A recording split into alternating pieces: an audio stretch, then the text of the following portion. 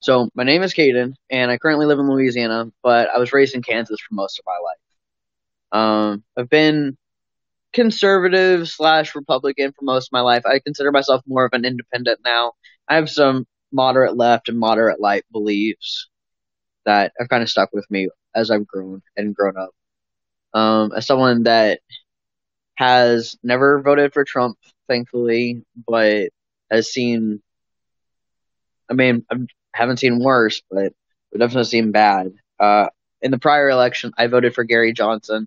He was a libertarian option. I wasn't going to do anything that was ever going to make me vote for Hillary. And during um, Trump's running, I can never get onto it. I think Trump's kind of like that schoolyard bully that you deal with. It's just kind of like I'm going to poke you and piss you off and annoy you.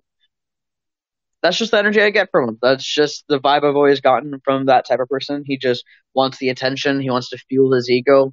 And I mean, he never seemed like a decent person. I think we do need something different in this nation, whether it's doctors running for presidency, teachers, farmers, something. I hope that you all see that he's a bully. He's a coward. He's that kid that picks on you and just tries to get a reaction out of you. We all know that person in class, no matter what decade you're from. So do what's right. I'm voting for Joe Johnson. You vote for who you think is right.